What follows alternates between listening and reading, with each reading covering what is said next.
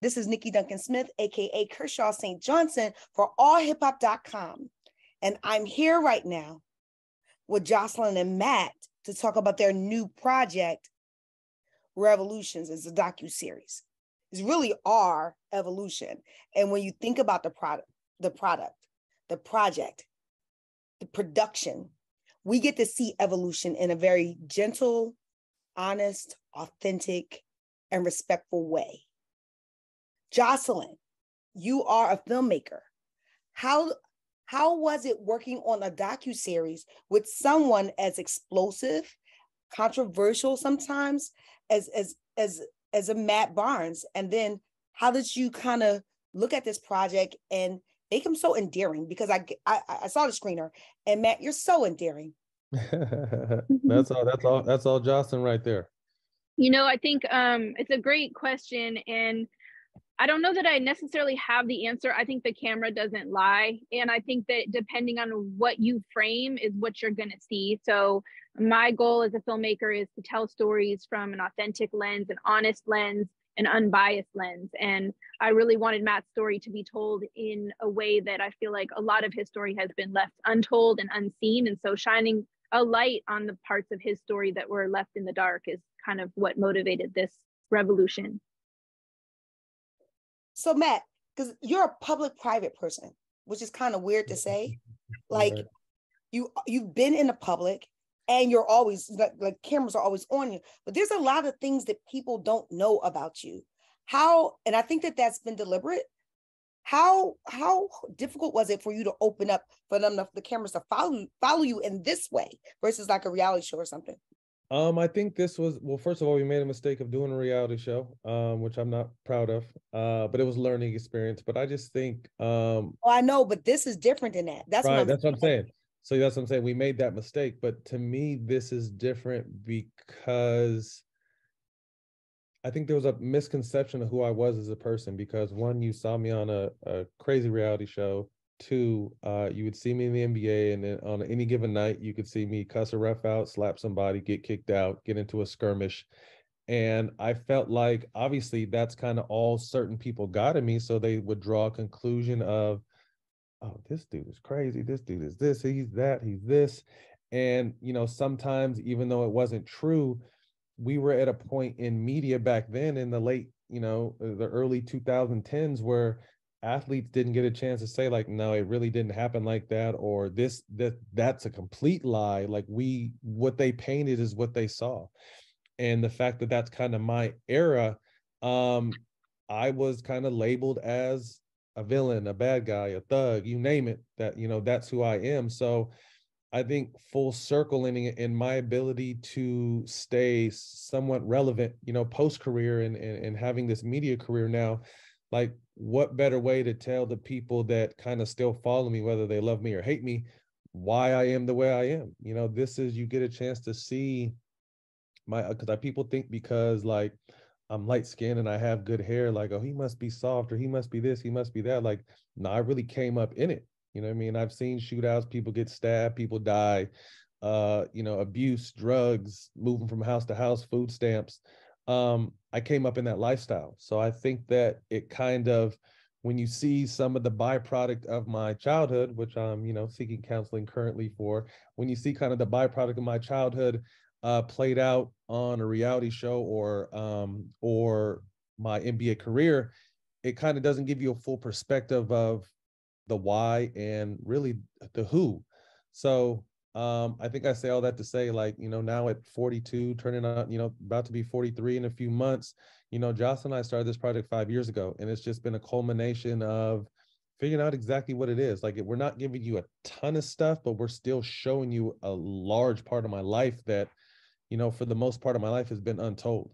And that's kind of just been the goal with it. Like I am okay because, you said public and private, there's really not too much private. They're just, like you said, in this project, there's a lot of this stuff's been documented. It's just been outlets have chose not to show it. And, Jocelyn and I came up with the idea of like, I'm the opening one and we came up with this idea, but I'm sure there's a lot of other athletes that have similar stories and paths and narratives that possibly could be painted about them, or reasons why they wouldn't open up, that I think our fans and people in general would like to see. Do you think America's obsession with the trauma and crises that Black men, specifically light-skinned Black men, go through is part of the reason why you've been painted as a villain? And sometimes it's like the cameras seek you. So I mean, that's why this project is so great, because it doesn't seek to villainize you. But no.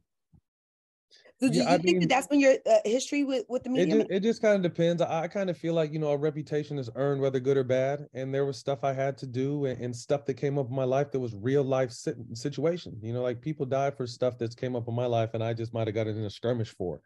So I just think that there's a rhyme and a reason, and I think that no matter what they painted me, I think I'm here to show that it doesn't have to stick. Like, I have the ability now through not only this project, but my podcast and the various networks I work for, to show you who Matt Barnes really is, not the person that they wanted you to know, or made you think I was. But no, this is actually who I am, and I'm still very imperfect, and I'm learning from my mistakes. And I wouldn't change. Someone asked me earlier, well, would I change any of my mistakes? Absolutely not, because I feel like I've learned valuable lessons. I mean, I've won a lot in my life, but to me, I feel like you learn from losing, or learn from making mistakes. So again, always trying to evolve, and I think this is a perfect project for someone like me. I'm glad you said evolve, because let's change some of our language. Let's not say some of our mistakes. Let's say some of our missteps, right? Maybe our missteps were, because that way you're still in line with your ultimate journey. You just might be step to the left or step to the right. Yeah, I mean, there's no, for me, there's no right or wrong. There's no rule book. There's no rule book on how to really be a parent in this day and age. There's no rule book on how to make a marriage work. There's no rule book how to act when you're a professional athlete. Like, all these things that are thrown at me are on the fly. And again, sometimes I handle them with grace, sometimes I handle them terribly. But again, you learn. So I think obviously that's the goal. So yeah, misstep, mistake, I'm good with that too. I love this. Jocelyn, he said that he's in therapy, counseling, right? Do you think that this project has been therapeutic for Matt? Just watching him, he said 5 years. So you've gotten to know him pretty well. Have you seen the growth? I think that any project that gives us an opportunity to look at parts of our lives that we didn't get a chance to reflect on is hopefully going to be a form of therapy. And I always feel like if I'm healing while I'm making something, then people who are going to watch it are going to heal while they see it. And I think whatever your intention is and your energy is behind any project is first and foremost what other people will receive. So my prayer, my hope for Revolution is that audiences can receive the same kind of healing that that hopefully I did as a filmmaker in making Revolution, and hopefully Matt and others will too along the way. So yeah. This is awesome. And so this interview so far has been very heavy and very, very serious. And that's not really who I am. I like it to be a little popping. So I'm gonna ask both of you this question. It's a very, very serious question, even though I'm trying to make it lighter, but it's serious. So I'm gonna judge you based off of your answers. Okay? Who's your top 5 MCs, dead or alive? And I don't mean just one generation, all generations, the millions of rappers out there. Who are them, even if there's unknown, your top 5. Josh, you go first. Oh, that's hard. Top 5 rappers, dead or alive. I mean, I grew up in Oakland and I'm from the Bay Area, so I have to say Tupac, because he was probably the greatest inspiration in my filmmaking journey. So Tupac. I think it's really hard for me to choose, but I think Jay-Z, Drake. If I can choose a group, I would choose Wu-Tang. That's 4. I think Nas is probably 5. I like that. You cheated, but I'm gonna let you go because you're Jocelyn. Jocelyn Rose Lyons. We're gonna let you go with the Wu-Tang thing. She just threw 9 people in her 4th spot. I'll just say RZA. I'll say RZA, but it's hard to single out because groups are great because they're an ensemble. So it's like if you extract somebody from a group and you say they're the best MC ever, like without their counterpart, it's hard to say. Like that, it's like ingredients, you know, together they are great. But yeah, RZA's dope too. So all right, I'm gonna give mine a different spin because I always know people be trying to go crazy when I give top fives or anything like that. So Tupac is the most inspirational person in my life. I mean, he's tatted on me. His music is the theme music to my life. You know, we've had an opportunity to work with his estate and his foundation on projects and licensed music. So Tupac's number one. And I put him and Biggie, they're different. Like I can't even put them in they're it for me. So my top five after that, I would say Jay-Z, I would say Lil Wayne, I would say Drake, I would say Snoop. And then this last one is just a personal one to me because I was, you know, a huge fan of him and I actually got a chance to befriend him and kick it with dude, Nipsey, someone I really enjoy listening to. So those are my kind of personal, to me, it's more about who I like to listen to because obviously there's a lot of other greats and Nas and KRS-One and everyone from the East Coast, but I was raised on California music, you know what I mean? So it was really tough for, like, I didn't hear Jay-Z till I got to college and came to LA. Like I was on Snoop, Pac, 40 Short, like that was, you know, that was my you know. All right, my, so what's my your favorite introduction. Quick song? What's your favorite DJ Quick song? Both of you, because I know y'all Cali people.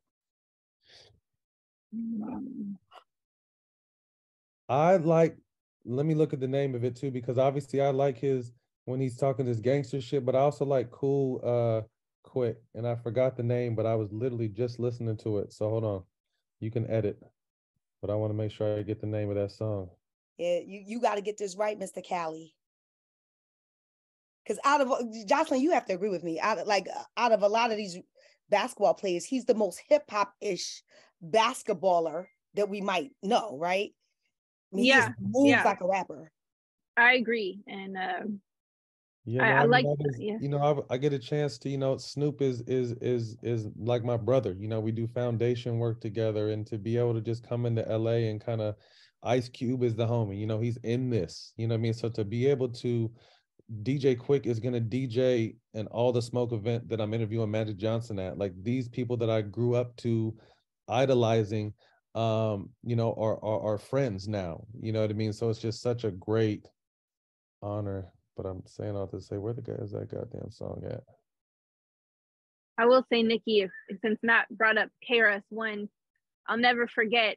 If anybody wants to dig through the crates of like old hip hop docs, my first doc feature in 2006 was Sounds of Spirit with KRS-One, Common, CeeLo, Andre 3000, Saul Williams, like a whole bunch of rappers, East Coast, West Coast, and KRS like kicked off the film and ended the film, and he was like, hip hop is not just something we are, it's something we are, like it's our DNA. Like he went on and on, like a 4-hour interview. My camera battery died. I'll just never forget it because it was like one of the most epic interviews ever with KRS-One. So, and he gets very forgotten in conversations about greatest MCs, but I'm glad Matt brought him up because KRS-One is a legend. We love KRS-One over here. He helped me and my husband get married. Really? Oh wow. Yeah. Wow. That's okay. dope. That's amazing. Mine is my favorite Quick song is different. It's We Still Party. That's a poppin' joint. I got something to say though. It's time for somebody to take over the West Coast power with fly style, and I'm the one. Been here for years, check your files. Cause I'm the kind of nigga with a strong desire to nut up like a he had a whole little party. I love it. Like I said, I mean, I'm lucky enough. I mean, he's gonna come DJ an event where I get a chance to interview. I want to come to that event. I want to come to an event where DJ Quick is DJing and you're honoring your boy Magic Johnson. That just sounds so amazing. Like December 15th, if you're in LA, let me know. You can pull up.